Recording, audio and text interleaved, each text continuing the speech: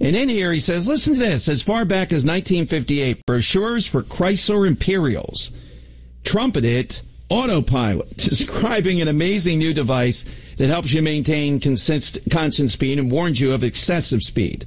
That year, an article in Popular Science opined, like it or not, the robots are slowly taking over a driver's chores. Anti-lock brakes have been available since the 1970s. Electronic stability control, a system that uses data from multiple sources to selectively apply the brakes on specific wheels of a vehicle to increase control in terms, has been available since the 1990s. In many vehicles today, driver assist systems automatically apply a vehicle's brakes to avoid a collision if the vehicle system determines there's an immediate risk of collision with another vehicle. And automated parallel parking systems take control of a vehicle as it is parked. You know, I saw one of them demonstrated. We did this cross-the-country tour, and we used to do that in the summer. And we went to the Ford plant because they didn't accept the stimulus money in the Midwest, and they were demonstrating them. I guess they were just out around that time. Not a fan of that either. If you can't park your own car, if you're too lazy to do that, I could just see the guy that I think has to use this. He's probably got Velcro on, doesn't tie his shoelaces. I don't know if I've ever had a producer that wore Velcro. That might be worse than the flip-flop. The flip-flop is just, you don't care. The Velcro is, you're just out. That's it. All right, attorney Quentin Brogdon is joining us here on the Dom Giordano program to break all this down. Quentin, welcome to Philadelphia. Thank you for joining us. Where are you located? Hey. Good morning, Dom. I'm in Dallas. We've got a muggy day here today. I don't know what your weather looks like. And for the record, I do not wear Velcro shoes. Oh, okay. Are you one of those white, where did that ever come from? The white shoe lawyer firms. Lawyers used to really wear that many white shoes?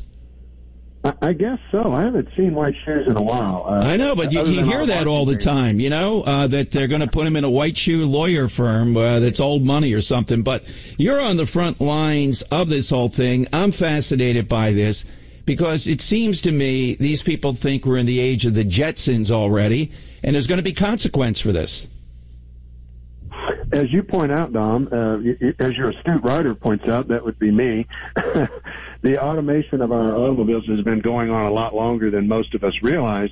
And it's not that the age of so-called AVs, autonomous vehicles, is coming or on the way. It's here, whether we like it or not. And many, including myself, we would argue that we're rushing into this without fully perhaps understanding all the ramifications of it. The idea is these are going to be safer. Over 90% of automobile accidents are caused by human error, and the theory, at least, is once you have robots making decisions, robots don't get tired, they don't get intoxicated, but we're introducing new errors into the system. These systems have failed, particularly involving Tesla.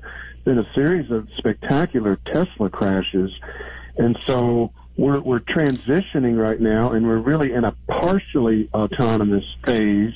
And I, for one, some people are going to die who would not otherwise die as we perfect these systems. If I'm next to a big 18-wheeler that the U.S. Postal Service is testing on the road, I don't want to take one for the team. No. The beta version of it is being, the debugged. So it's a concern. Oh, absolutely. I mean, just the idea of the driverless truck humming down the highways, what could go wrong? Now, in here, in your line of work, too, is the idea of you have various people saying that products liabilities laws, I guess, has to adapt to this. Others are saying they seem to want this so much that I get a feeling that they're willing to throw away some of these protections. There's kind of a back and forth over this. There's a debate in legal circles right now about how exactly we should deal with this, whether it should all be federalized, namely, in all of the 50 states, one set of rules. Many, including, again, myself, would argue that throws out the baby with the bathwater. We'd be giving up rights, jury trials in some circumstances, and our existing system has adapted to airplanes and all kinds of new technologies over the years. So the idea we just need to throw all of that out, I think, is misguided.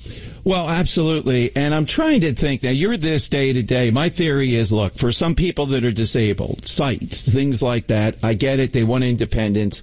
I see limited usages there.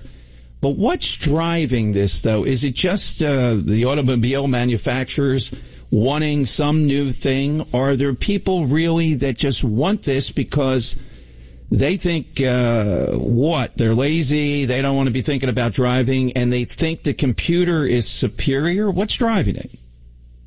Well, I think there are, well-intentioned folks who rightly point out that, if you're blind or drunk or you can't necessarily access an Uber, it would be, a great theoretical world if you could just jump in a car and it would safely drive you from point A to point B. So there are well-intentioned folks, and the government has put it the full weight, on their websites and elsewhere. The government says, this age is coming, and basically we bless it. But what is really driving it is profits, particularly in this trucking thing. Trucking is a $700 billion industry, and a third of those costs are spent on compensating drivers, and there's a huge shortage of truck drivers right now. So if we can use autonomous trucks, we can save money, we can address the shortage if we're trucking companies, if we're shippers. And so there's an economic motive. And then you have companies, Tesla and others, who are racing, Toyota, and spending literally billions with a B of dollars to race to the front of the line because there are potentially big profits here if you get to the front of the line and you developed and perfect this technology. We are, make no mistake, as a society, as we allow this, we are, specifically deciding some people are going to die, and they already have, who would not otherwise die because of malfunctions in these computer systems. They have failed. People think they just operate on GPS, but GPS is only accurate to a foot or two, and, a nanosecond error in GPS throws it out of whack by many feet. Just a nanosecond of error, and they can be hacked, and there are all kinds of problems and issues. Well, I've even read terrorists looking at that, self-driving cars, hack into them, fill them with various explosives, and then turn them loose. That's right. There was a movie, and I don't recall the name, with Charlize Theron, where she hacks into the system and starts making all the autonomous cars in the future go to a specific intersection and basically pile up in order to achieve some other goal. So those are the kinds of things that we really have to approach with open eyes. Well, here's a bigger thing, too, and it's a real dilemma because, I'm a fan of technology. You are, too. It makes life better, quicker, and all that. But we are coming to a point, and Tucker Carlson on Fox talks about this a lot, second to none. You mentioned jobs and long-distance trucking. Well, maybe they have to pay people more. Cutting out jobs, of all these jobs that are here, that's one of the biggest, that there is skill involved, but it's a different type of skill. With robotics, there is going to come a point of crunch here for millions and millions of people. That's right. I mean, and that's yet another issue. And there are ethical issues as well. Whose life will the computer on my car be programmed to save?